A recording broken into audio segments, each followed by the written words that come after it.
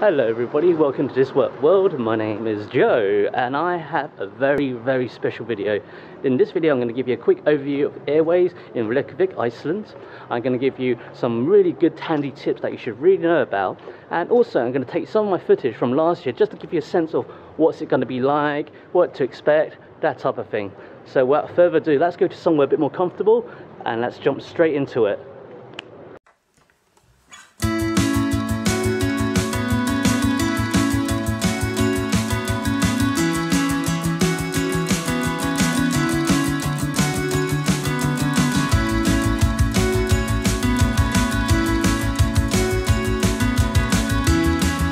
So the music festival has been going since 1999. It's mainly based in Reykjavik, but there's also a new part of the festival in Akureyri, in the northern part of Iceland. It runs from the 1st to the 5th of November. All you can do is buy yourself a ticket and exchange it for a wristband. And with this wristband, you can go to the venues which are organised by Airways. On top of that, there's also off-venue gigs as well, where it's completely free. So the reason why I love Airways is because it's a city festival, and I love exploring a city through its venues. You got venues which are very small and intimate, in bars, in shops, in record stores, but you also have the really big and massive dance halls. I've enjoyed it so much I've decided to come back, and this is my 3rd year. Okay, let's get straight into the tips. The first tip is you should definitely get the app. The app contains the schedule, a list of all the bands, a map, and also it has this neat little feature called a music recommender. What it does, it actually scans your Spotify and also your Facebook and gives you a short list of the bands, which leads me quite nicely to Spotify.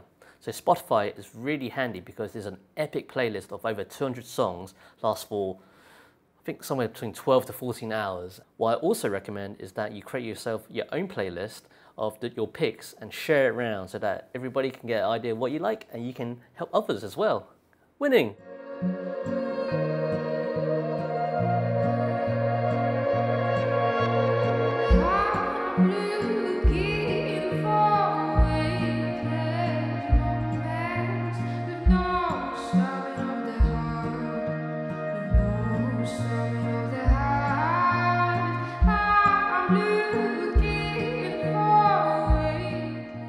So I usually choose between 6 to 9 bands, what I really want to see during the day, and I don't try and overdo it.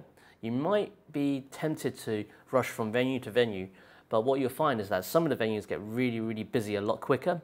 So especially on a Friday and a Saturday, where you might get caught up in the queues, and some of the venues are really small, so you can get crowded really quickly.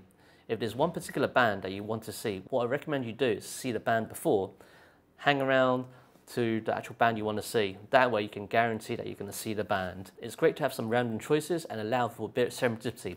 I've discovered some amazing bands when I've just walked around. There's also an industry part. So if you're interested in the music industry, or you're part of it, or you actually have your own band, it's probably a good idea if you guys want to check out some of these industry events.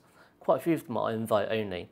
But on top of that, there are lots of musical talks on topics such as the music industry, music tech, talks from other musicians, and also local music initiatives. Drinking tips. Chances are you probably enjoy a bit of a drink. So one of the cheapest places to buy booze is at the duty free at Catholic Airport. Also get the Appy Hour app, because the app shows you all the happy hour times and gives you a chance to do a bit of a pub crawl and also save some cash. Booze in Iceland, as you can imagine, is a little bit expensive. All the shops selling booze are actually government owned, and they usually close quite early, around about 6 PM. Check out the showcases or sponsored concerts. There's usually some kind of performance or stage which are from radio stations, record companies or music groups that's pushing their best bands. There's usually places that may give out like stuff like free beer. For example, at the Kex, it's usually organised by an American radio station company, and they just showcase some really good bands. But also this year, there's a special tour Iceland that's having a boat party, which sounds absolutely amazing.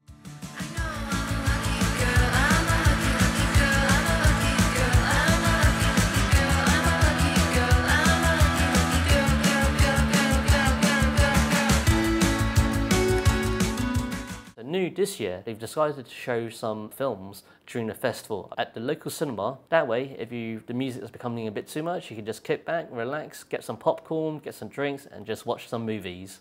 Bit obvious, but you should definitely keep an eye out on Twitter and Facebook. There's usually sometimes special announcements for gigs, secret gigs, and also how busy a gig is. And for my last tip, I definitely recommend saying hi to me if you see me floating around. I'm always looking for interesting characters to hang out with. Also looking for some really good band recommendations. I'm currently going through a massive great Spotify playlist myself. I've got a short list, so I'll include my own personal picks inside the description. Follow me on Twitter, This Way Up. I'm going to be doing some tweets on updates on what I'm doing, what I'm seeing. And also check me out on Instagram, This Way Up World. I'll be updating my stories constantly throughout the whole airwaves, so you guys know what I'm up to, and hopefully you get some good ideas on where to go. And you never know, you might see me floating around in the crowd. And that is my guide to Airwaves 2017. Some tips. I hope that's been useful for you guys. If you have any other tips or any other band recommendations, definitely add it. Love to hear your thoughts.